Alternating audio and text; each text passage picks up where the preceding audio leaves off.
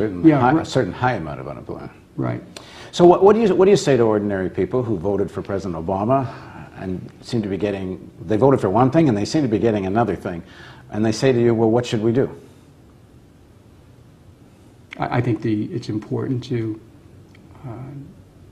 explore these inconsistencies and to ask questions and to demand that we move forward as a nation where everyone achieves economic progress.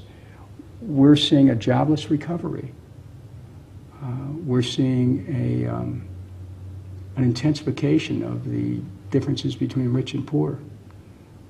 That's happening on the watch of a Democrat. I mean, frankly, we need to challenge the president to not to simply live up to his promises, but to live up to the promise of his administration that the American people bought into when they rallied to his candidacy in November of 2008. I was present during that inaugural. I saw 2 million people gather on the mall in a ceremony of extraordinary hope. You could feel the energy on the mall that day. You could summon it if the president wanted to, and put it as lightning in a bottle.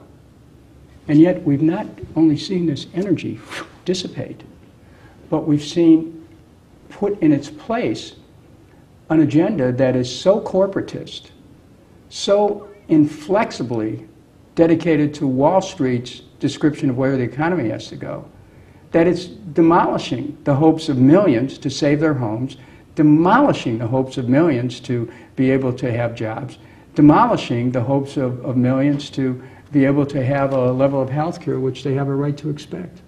Thanks for joining us, Congressman. Thank you. And thank you for joining us on the Real News Network.